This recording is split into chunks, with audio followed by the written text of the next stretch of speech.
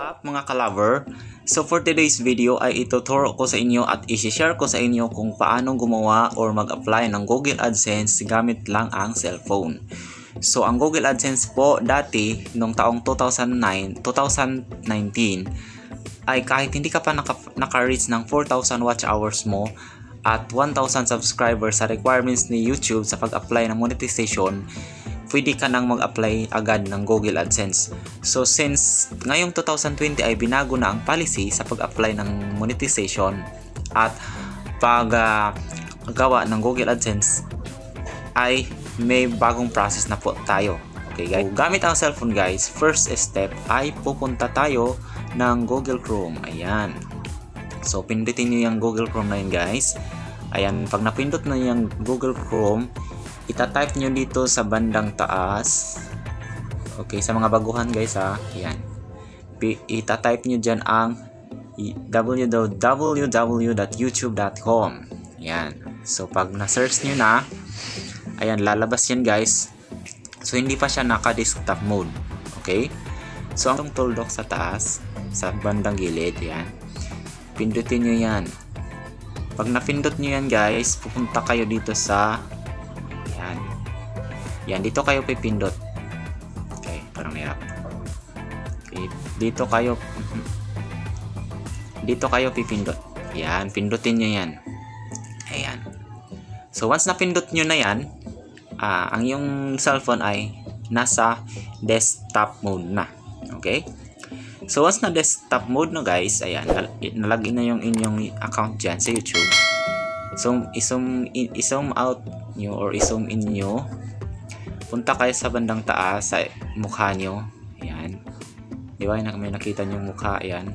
So, pindutin nyo yan. Ayan. Tapos, pag napindot na guys, pupunta kayo ngayon dito sa YouTube Studio. Ayan. Dati kasi, Creator Studio. Pero ngayon, dahil 2020 na, bago ng process, YouTube Studio na. So, ayan. So, YouTube Studio na. Ayan. Okay. Wait lang. Ayan.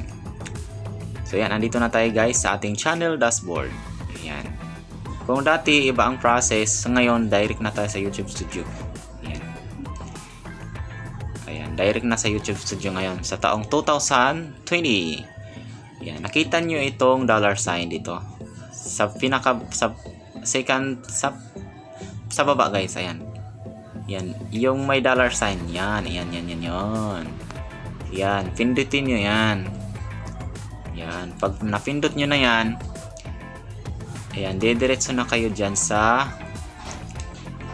yan, okay, YouTube monetization. So since ako guys, ngayon March 5 ko na-reach yung aking 4,000 watch hours at saka 1,000 subscribers, ay pwede na akong makapag-apply ng Google AdSense at magpa-apply ng monetization. Okay. So, ang gagawin natin dyan, next, ay i-apply na natin yan. Yan, i-apply na natin yan. Pindutin na natin yung apply. Okay. So, pindutin ko na yung apply ngayon. So, ang lalabas dyan ay may yung channel monetization na tayo. So, review partner program terms. Ayan. Not started. Yung sa AdSense ko rin po ay not started pa rin. So, hindi pa rin ako naka-review. So, start na natin guys. Ayan. Pindutin na natin yung start. Ayan. Pindutin natin yung start. Click start. Review YouTube partner programs terms and conditions. So, i-review natin. Okay. So, once nabasa nyo na, i-zoom nyo lang.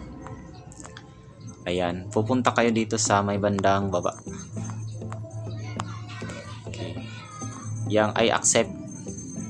Yan. Pindutin nyo lang yung I accept dyan. Ito. Dapat naka-check yung dalawa.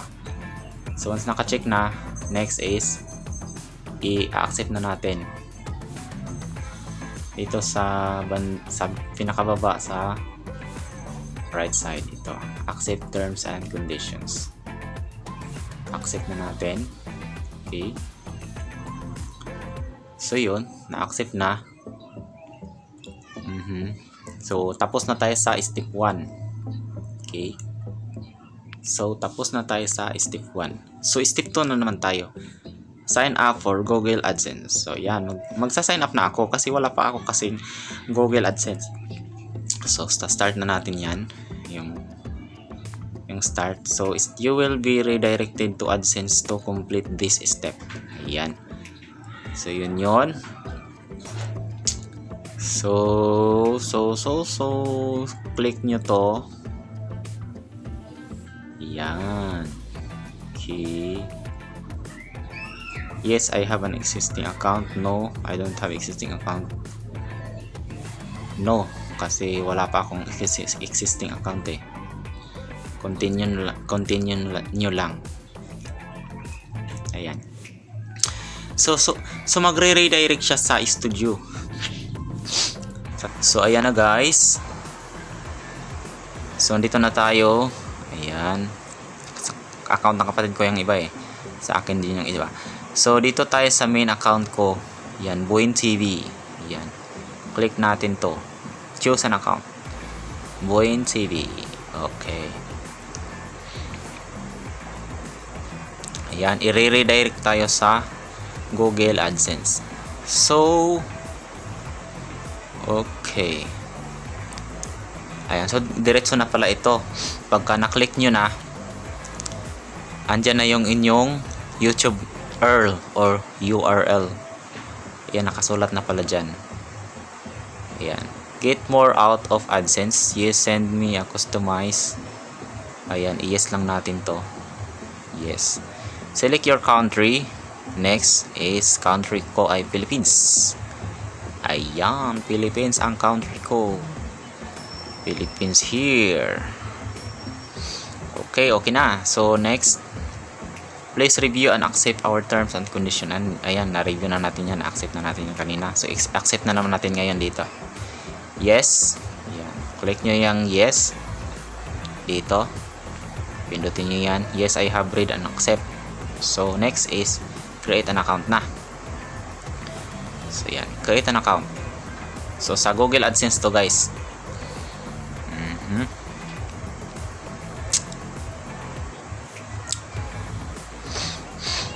Yan. So antayin lang natin sa Google AdSense. So andito na tayo. Yan. So get started na siguro tayo. Yan. Get started.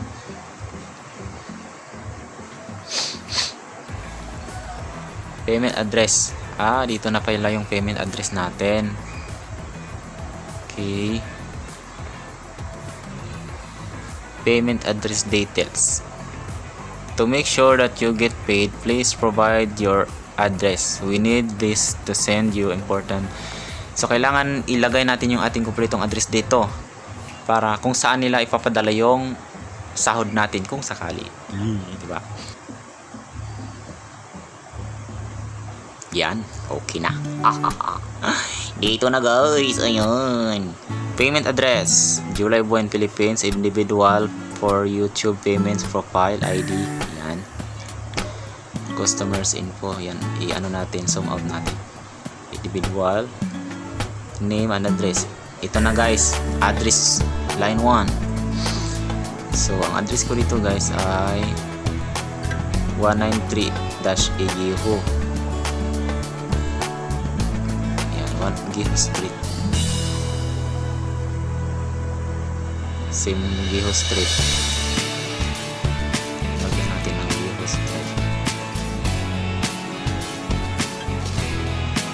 Address line 2. Wala naman ako address line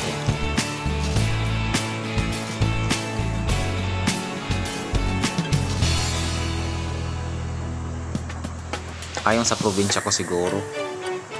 Sige, lagay ko. Purok 9.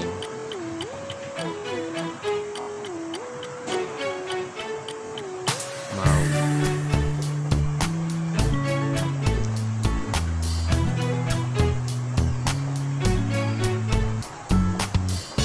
Butuan City.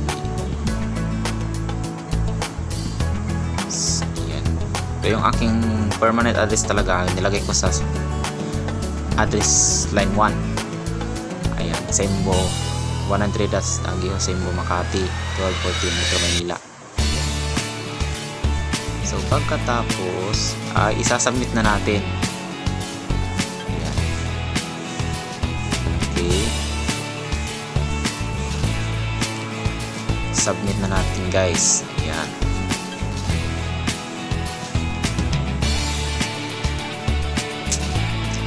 Redirecting to your host.